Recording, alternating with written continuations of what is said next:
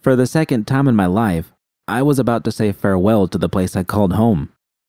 But unlike when I'd been a child and my abuelos had dragged me kicking and screaming from my bedroom, I was standing on my own 2 feet, looking forward to the journey ahead. There was still so much we hadn't planned for. What would happen if the van broke down out in the middle of nowhere? What if there was a problem with the apartment that hadn't been disclosed? Were our soon-to-be new neighbors complete assholes? We were hoping we could land jobs quickly once we got settled in, but that could fall through as well, which would be a big problem since we still needed to replace V's ride. It would have to be something that was cheap but wouldn't break down as soon as we got it off the lot. Discovering a new city, meeting new chums, building a whole new life. It was intimidating to face so many challenges all at once, but it was exciting too. Unfortunately, that excitement had kept us up for most of the night, tossing and turning. By the time the sun had peeked over the horizon, we'd given up on sleep and had brewed our last cups of coffee. It was still too early to get a move on since we had some things planned out and not everyone would want to wake up at the crack of dawn, but we did start the arduous task of hauling everything down to the van. 2 boxes at a time was the best way to go. If they were small or light, I could manage 3 of them, but trying to balance it all as I navigated the narrow fire escape was a challenge that I'd learned the hard way. I was in a hurry, trying to cut back the amount of punishment my joints were being subjected to when my ankle gave out on the last step. I didn't fall or sprain it, thank fuck, but my grip slipped and the boxes spilled onto the pavement, sending our crap everywhere. Fuck! I huffed in frustration and knelt down to begin stuffing everything back inside. Fortunately, nothing seemed to be broken. As I threw everything back inside of the boxes, I caught sight of a picture frame that was turned face down on the ground. I picked it up and turned it over to examine it. There was no way I could ever have been that young. I wish I remembered who had taken the photo of me. It must have been my abuelo. Something about the picture reminded me of him. But why couldn't I remember? Why were there so many things I wanted to forget, while this, something I knew was good and could feel a positive association to, I couldn't recall? It wasn't fair. Once everything had been jammed into the back of the van, I wiped some of the grime off on my pants. The black fabric didn't hide the smudges, but it was still better than soiling the white crop top I wore. V was folding up the bedding when I stepped through the door and surveyed the apartment. Other than the junk we'd left in the storage room and a smattering of crinkled tape and trash scattered across the floor, it was bare. "Everything all right?" V asked. "You were gone for a bit." "Yeah, I tripped on the last step and had to nurse a bruised ego. Think I got it all packed up nice and tight so it won't spill out during the drive." V nodded and glanced at my hands. "What you got there?"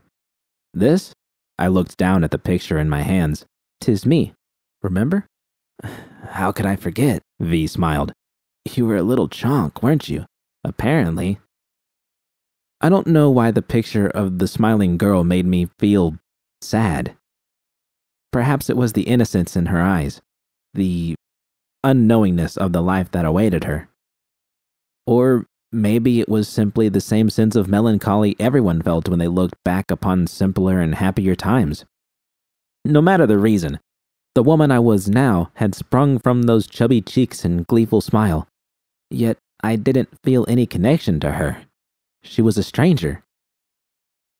I searched around, my eyes stopping at the kitchen counter. Being careful not to tip it over, I carefully set the frame against the wall. "What are you doing?"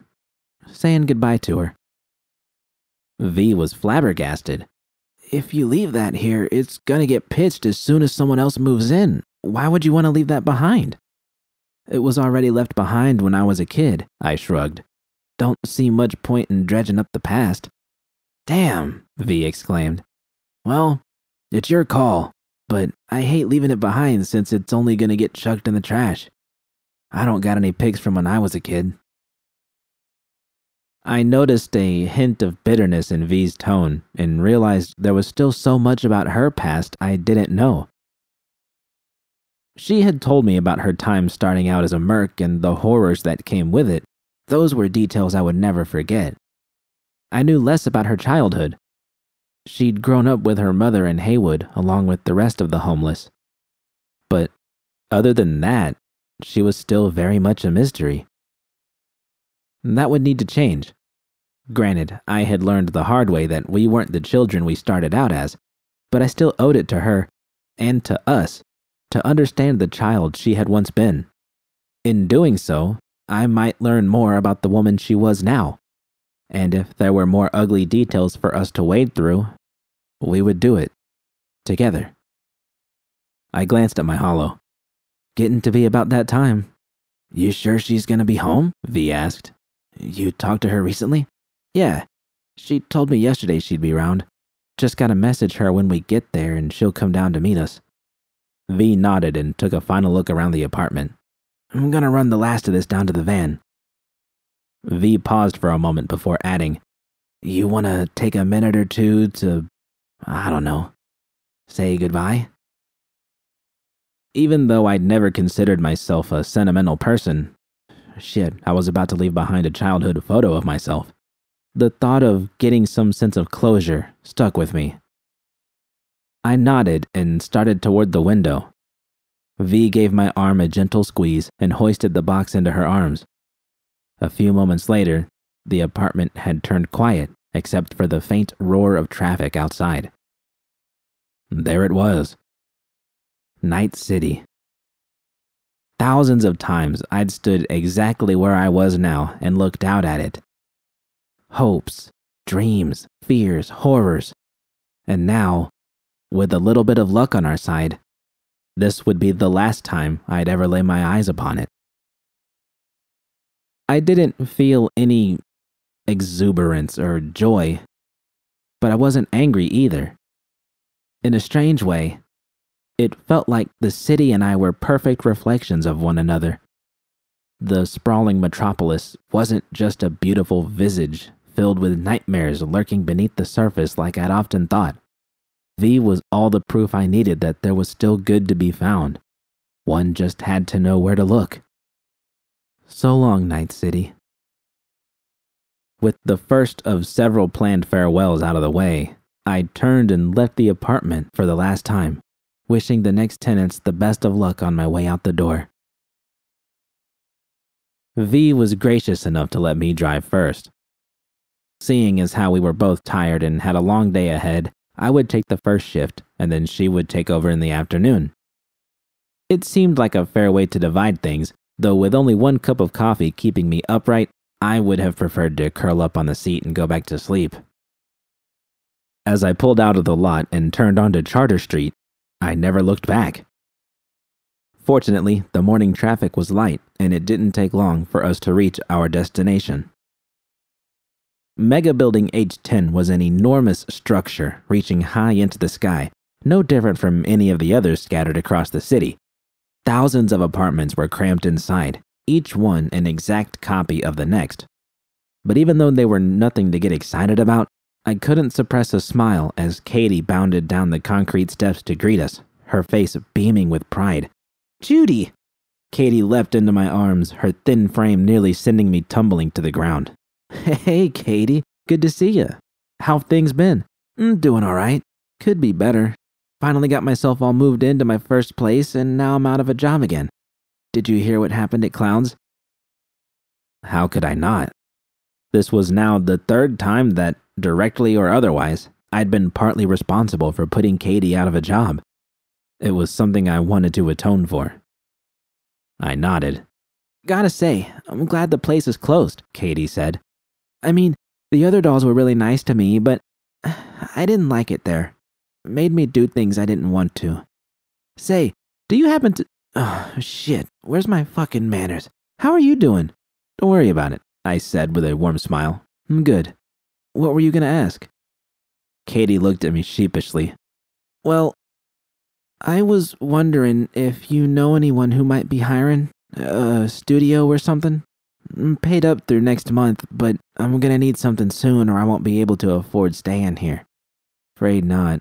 It's not really my field anymore. Oh. Katie's voice trailed off as her eyes filled with sadness. I suddenly realized the unintended implication of what I'd just said. Oh, I don't mean giving up BD or anything like that. Fuck no. I just don't have the same connections I used to in the industry. Gonna take me some time to try to get back on my feet. A long silence stretched between us as she tried to process the fact that I couldn't help her anymore. Not the way she was expecting me to, anyway. But, I added, that's why I wanted to stop and give you this. I led Katie to the back of the van, ignoring the smirk V threw my way from the passenger seat, and grabbed a hold of a heavy stack of boxes. The gear inside of them rattled about precariously as I carefully bent my knees and set the cartons on the ground. What's all this shit? Sorry, I meant stuff. This is most of my old BD editing equipment from Lizzie's. I kept my wreath and some things I wanted for myself. Not about to part with some of my best gear, but the rest of this would end up gathering dust in our new place. I figured you might be able to get more use out of it than me. The idea of giving Katie my old equipment had come to me after I'd planned out my apology tour. V hadn't offered any real kickback, though she hadn't been thrilled to hear I was planning to give away what was easily several thousand eddies worth of equipment to a young girl whose future was uncertain. But I'd argued that was exactly why she needed it. I couldn't try to fix Katie's life anymore, not when I knew there was a lot of work to be done on my own. But even if I couldn't save her, I could at least help by giving her a fighting chance for a better future. It was what I'd always set out to do, not just for Katie, but for everyone I'd helped along the way. What she chose to do with it would be up to her. Katie was still in shock at the realization she'd just inherited a professional editing suite, which she couldn't have known easily rivaled most professional setups. Judy, I can't take all this. Sure you can, I said nonchalantly. Just promise me one thing, okay? What? That you'll put it to good use and stop doing what you're doing for a living. Ain't nothing wrong with that profession, but you got all the tools here to set yourself up as a preem editor. Don't pawn this shit off and find yourself right back where you started a year from now. I made sure to raise my voice as I spoke so V overheard me. If we walked past a BD shack a year from now and saw all my old gear up for sale in the used section, well, I'd earn myself quite an earful. I wanted to believe that wouldn't happen. But how would I even start? Katie's eyes were frantically darting from one box to the next. Don't know the first thing about this stuff other than what you taught me that one time. And who do you think taught me? I tapped myself on the chest. The only person who will hold you back is yourself. Talent's like a muscle. You gotta flex it if you want to get strong at something. I'm giving you some weights. So if you want a path to something better for yourself, all you gotta do is start lifting. Are you sure? I nodded. Take it. Thanks, Judy. I'll make sure it doesn't go to waste, I swear. That was the best I could hope for. I knew there wasn't a single dishonest bone in her body, so hopefully things would work out for her. Bien. I glanced up at the colossal building behind her. So, you said you're all moved in? Katie's eyes perked up. I am. I'm still not used to having so much space to myself. I got a nice neighbor, too. Her name's Carla, and we grab coffee in the morning. It's nice having someone to talk to. Interesting. My alarm bells had immediately started going off, considering how naive Katie still seemed. But I quickly silenced them and reminded myself that she was out of my hands now. Besides, I didn't want any of my cynicism to rub off on her. Night City might do that all on its own without having me to pour cold water on her hopes. Sounds nice. You want to come up and see? I glanced over my shoulder. V was still waiting patiently for me in the van. She wouldn't mind if I went up to take a look, but I didn't see a point in doing so. This was about cutting ties with the past, not strengthening them. I would love to, but V and I gotta get a move on. I just wanted to drop this stuff off and wish you good luck. Okay. Thanks, Judy. We'd reached the moment where the impending farewell weighed upon us both. Rather than awkwardly standing around with my hands stuffed in my pockets, I reached out and pulled Katie into a hug. This is the best start I can give you, I said, holding her tight. If you got any questions, you know how to reach me. I do, and I'm sure I'll end up having to ask you how to turn all this shit on. Sorry. I started to laugh and stopped. If I didn't get this off my chest now, I knew I'd regret it. That was something I couldn't take with me as we tried to set our sights forward.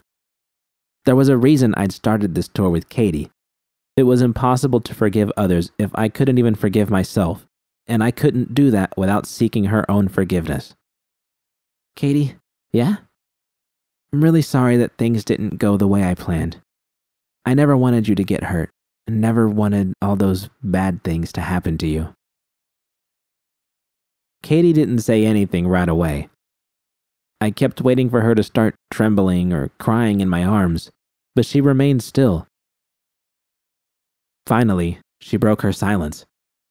I'm not angry at you, Judy, and I don't blame you for anything. I'm really glad I met you, and appreciate everything you've done for me. I'll try to keep in touch, if that's okay, besides asking you about all kinds of technical shit. I nodded and wiped my eyes before letting go of her. You take care of yourself, all right? I will. You too, Judy. See ya. See ya. I was relieved to walk away knowing I'd done all I could to put the keys to a better life in her hands. Yet there was still that nagging temptation to grab the wheel and to steer her toward what I thought was a better life. But I kept my eyes fixed ahead of me as I climbed back into the van and set off for our next stop. Whether or not Katie Elkram would ever become a star was up to her. It didn't take long to reach our destination. It was odd pulling into the vacant lot of Lizzie's instead of the parking garage like I was accustomed to. But what was stranger was seeing Mateo and Rita waiting outside to greet us just as we'd planned. Hey there, Mateo called out when we stepped out of the van. Rita smiled, but stayed silent. I noticed her eyes were fixed on me as we approached. I turned my attention to Mateo, who was holding something in his hands. Hey, what's this? I figured for your last day in NC that I'd hit you up with one final order of Lizzie's finest nachos, fully loaded and hot. Well, warm, off the grill. Mateo handed me a foam container, which, sure enough, was warm to the touch as the thick layer of cheese oozing between the chips congealed at the bottom. It was a sweet gesture, even if it inadvertently made me crave a drink from the bar. I had really discovered these at the wrong time in my life, hadn't I? Thanks, I appreciate it. Let me toss these in the van. I hoped V wouldn't mind if I left her to make small talk with Rita and Mateo for a bit. She'd always been friendly with them in the past, but this was supposed to be my stop, and I didn't want her feeling uncomfortable. Come to think of it, every stop we'd planned was mine except for our next. I guess I simply needed more closure in my life than she did. After tossing the container on the dashboard, I turned and quickly made my way back. I hadn't been gone long, and I overheard V and Mateo having an animated discussion as I approached. So I assume you're gonna hit the expressway before you get off Santa Mauro? Nah, we're gonna take Crestmont, V replied. We've still got a pair of stops we need to make after this before we get the hell out of Dodge. Rita stood close by, arms crossed, listening in but not engaging in the conversation. She was still staring at me, but quickly averted her gaze when V took my hand into her own. All good? Mateo asked. Yep. I glanced around the vacant lot. So, how have things been around here since I left? Susie still being her usual bitchy self? Couldn't tell you, Rita finally chimed in, taking a step closer. You didn't hear the news, did you? Hear what? Come the end of the month, we're all out of a job. Lizzie's is permanently shutting down on the 30th, all thanks to that fucking poser. My eyes widened. When Rita had told me about Susie's financial troubles and how she'd leaned hard against the bar, I hadn't realized how dire the situation really was. If Lizzie's bar was about to have its sign taken down. Holy shit. Her loans? Yep, Rita nodded. The big fat bill finally came due, and she's completely tapped out. Seems like she pinned all her hopes on that shit-stain editor she hired to replace you. Obviously, that didn't turn out so well for her. I shivered at the memory of that creep sitting in my chair, using my equipment to jerk off to my BD. V must have noticed that I'd tensed up and tightened her grip. Got no regrets, V declared. Guy's lucky I didn't smash his fucking skull into the ground. Can say that again, Rita agreed enthusiastically. Dude never came back after that beating you laid down. And gotta say, it was impressive to watch. But, yeah, there's no one to cover the lease, so the doors are closing for good next week. No one knows where Susie went, though if she had any sponge left in that chrome skull of hers, she'd be halfway to the Atlantic by now. Don't know what the Mocs are gonna do, but at least we don't gotta worry about the claws sinking their claws into us. That old joke, I chuckled. But what's the deal with the claws? They've had their eyes on this place for years. They have, but they've pulled back since some shit went down at Cloud's. Don't got the deets, but it had something to do with the badges, so they must have done something to piss them off. Anyway, they're not keeping an eye on things like they used to. That was a welcome relief. It wouldn't have changed my plans to leave if the claws took the bar over, but it was good to know that I'd managed to keep that from happening, that I'd helped, even in a roundabout way. Rita was still in the dark on everything that had happened since I last saw her, and I couldn't think of a reason to tell her now. Even though I was still a Mox, their reach didn't extend outside of Night City. It was time to say goodbye to that part of my life, even if the gang tats that dotted my skin would always be there. No shit, yeah, it'll give us a little breathing room while we try to figure out who's gonna take over, and what we're gonna do. Sounds like it's quite the pickle, I said simply. Things went quiet as we exchanged awkward glances. Rita's eyes flickered down between the three of us before settling on Mateo. Mateo, can you, check the bar or something and make sure we're good for tonight? Mateo gave her a knowing smirk. Well, that's as clear of a message as I've ever heard. I'll give you three your privacy and make sure the bar's all stocked up for the non-existent crowd coming in later. I didn't expect the hug that Mateo pulled me into, but I didn't push away from it. When he let go of me, there was a warm smile on his face. Take care of yourself, Judy. You too. Thanks for the nachos. As soon as he disappeared inside, Rita's composure fell apart and her eyes filled with regret. I just wanted to say I messed up big time. I'm so sorry for making things awkward, and I wanted to apologize to both of you for that. While I had expected something like this from Rita, I had hoped she would have waited until it was just the two of us. V was standing right next to me and didn't know what to do with herself. It's okay, Rita. No need to apologize. V raised her arm, probably so she could rest a comforting hand on Rita's shoulder, but Rita recoiled, and I couldn't help but pity her, as her real-skin cheeks turned a bright shade of pink.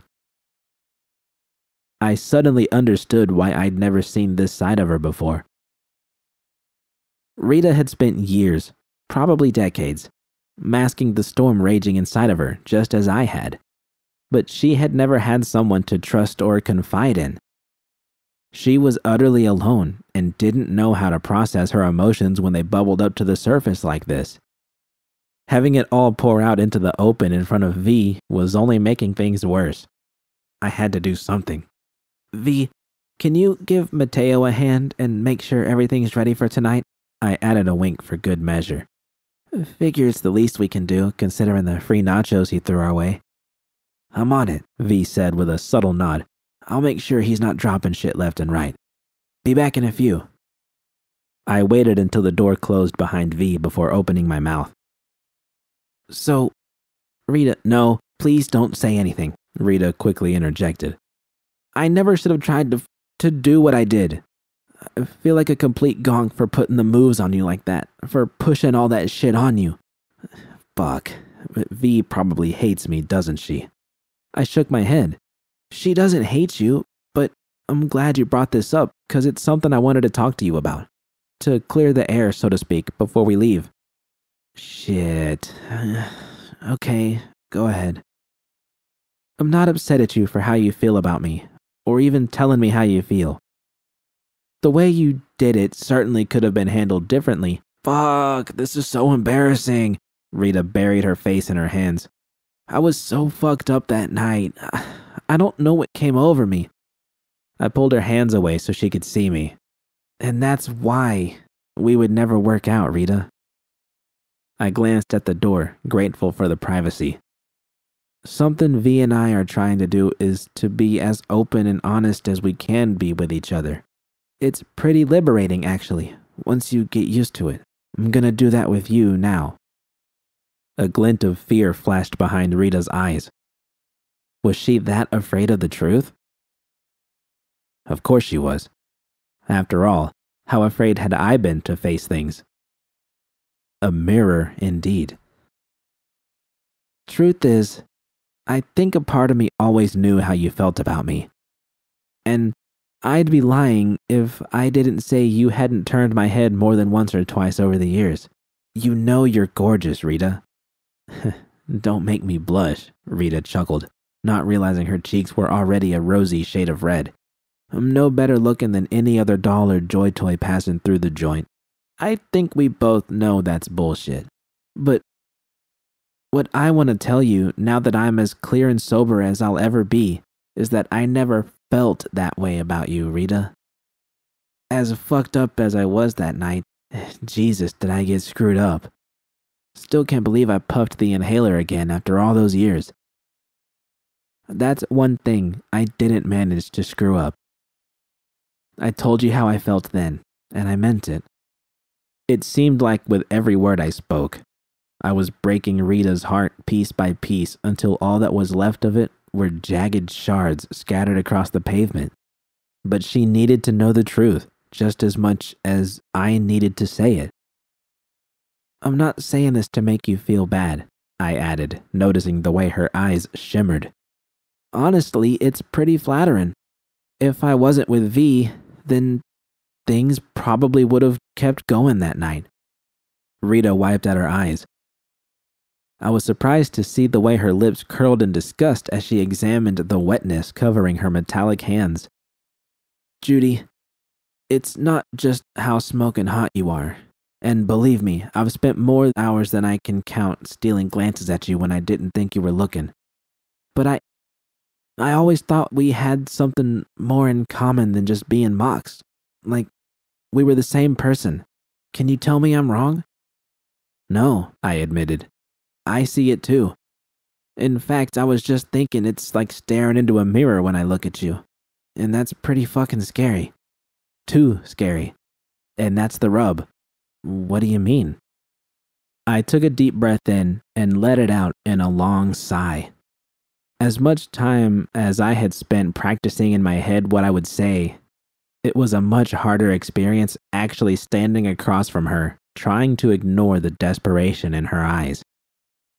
It would be good, at first, admittedly. That excitement, that passion. But sooner or later, it would wear off. Probably when one of us woke up next to the other and checked to see if there was enough left in the inhaler for another hit. Rita's eyes widened in horror. Judy! I held my hand up, quickly silencing her. We both know that's true, Rita. Toxic. I'm not saying that's what you are. Quite the opposite. But that's what we would be for each other. And I don't want that for myself. I don't think you do either. That word, toxic, had left a bitter taste on the tip of my tongue when I spoke it. Rita seemed to understand my meaning, but had gone back to fidgeting with herself. I started to reach out to her just as V had done, and was startled when she suddenly grabbed the back of her head as though it were about to split open. I don't know what I want anymore. Not this. I'm out of a job, the gang don't feel like it used to anymore, and there's no one around to just talk to anymore. I'm fucking lonely, and that's a bad thing to be in this fucking city." I could already see what was coming next. The gears turning inside of her head were the same ones that had kept churning away inside my own, and which I would probably spend most, if not all, of my time trying to slow down. "Can you help me, Judy?" Damn it. "I want to do what you're doing, getting out of this dump so I can get a fresh start. I just don't know where to fucking start. Judy. Shit. Will you help me? Rita, please." How easy it would be to say yes to those pleading eyes of hers. We really were the same person, and therefore, I could hold myself up as a blueprint for success. First, I'd move into her place for a few days so I could get her cleaned up. V would be a little suspicious, but it wouldn't be hard to allay her fears.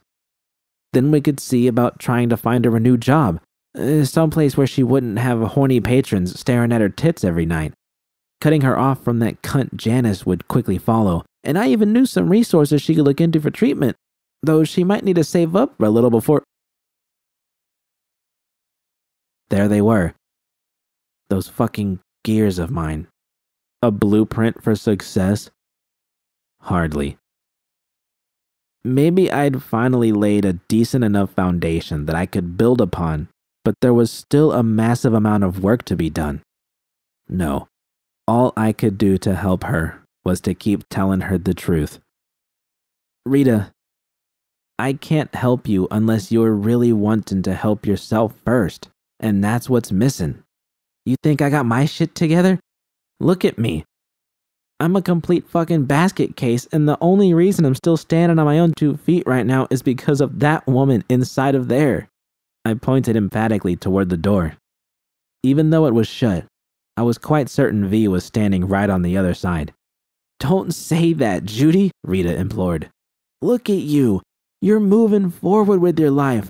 I don't want to be left behind. Rita, I'm moving forward because I have to.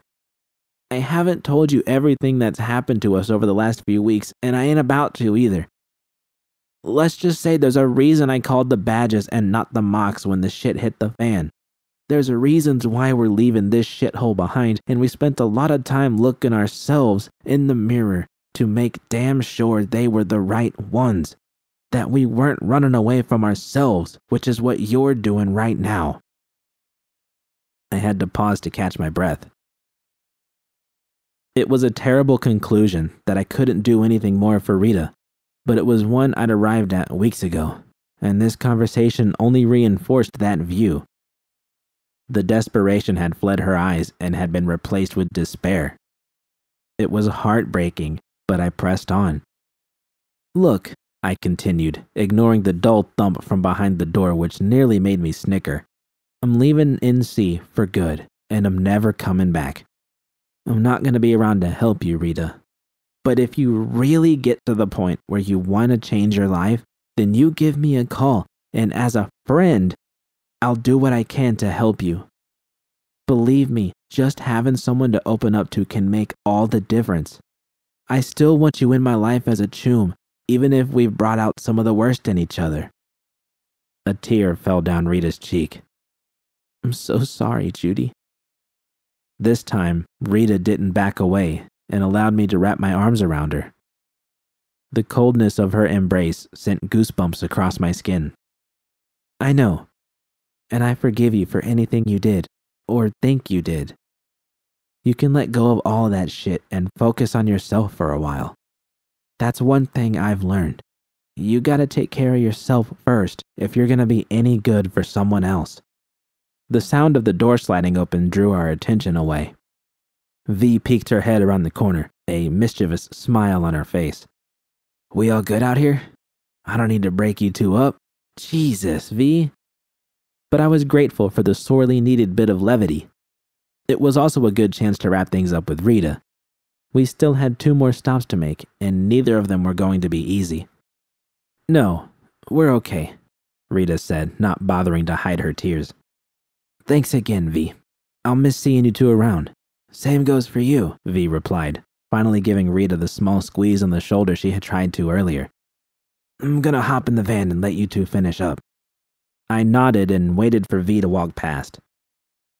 Once she'd closed the door and I saw her picking through the nachos, I looked back at Rita. Remember what I said. Call me if and when you're ready. Not before. I will, Rita said solemnly. Come here. I didn't know what one more hug would do for Rita, but something, maybe the way she shuddered as she let out a shaky breath, or the gentle way she held on to me, told me it meant all the world to her. Take care of yourself, doll. You too, I whispered. And don't call me doll, doll. I pulled away and gave her one last smile. See ya, Rita. Bye, Jude. V didn't say anything as I climbed back into the van and snatched the container away from her. We both knew she'd heard it all. You ready for your stop? I asked. V looked out the window, her gaze hardening. As ready as I'll ever be. Once again, I chose not to steal one final glance at Rita Wheeler. We would have made a great cotton candy couple, but we were too similar in flavor. Night City would have devoured us.